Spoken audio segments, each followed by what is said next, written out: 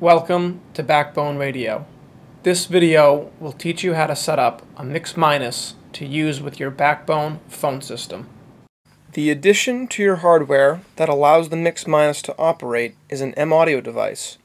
It is used as a secondary USB audio device which will allow phone calls to be heard through the Backbone phone system and will disable callers from hearing their own voices. You want to feed audio from the M-Audio device to one of the main channels on the mixing board, in this video, channels 7 and 8.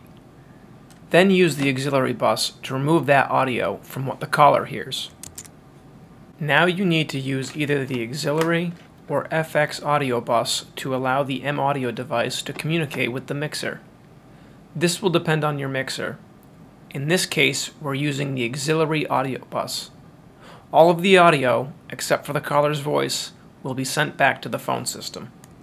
Next, you'll need to set your levels of the auxiliary bus for the channels that you're going to be using during your show. But be sure to keep the caller's audio level at 0. That's the minus in mix-minus.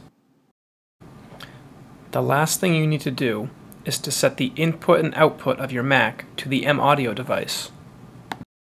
You're now ready to use your Backbone phone system where phone calls will be clear for both hosts and guests.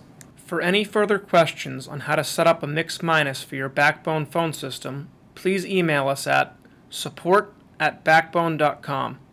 Thank you for watching.